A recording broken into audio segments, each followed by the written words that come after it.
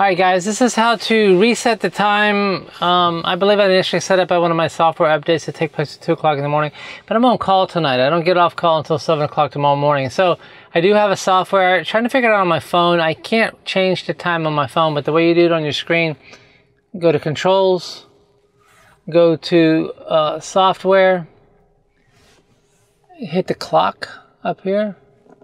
And so my software update is to take place at 2 o'clock in the morning. It's going to take 55 minutes. Well, I don't want it to be, and how do I'm on military time, so that's 11 o'clock at night, that's midnight. I don't want it to be at 2 o'clock in the morning. I go to work I'll be at work at 6:30. So I can say 7 o'clock. I don't know if it's going to update at work. I don't think it gets on Wi-Fi at work. But when I come home and I'm not on call, then I can install. Because what I don't want to do is get called in for an emergency, somebody's having a heart attack, and I come out to get in my car, and it takes, I think I have to hit schedule.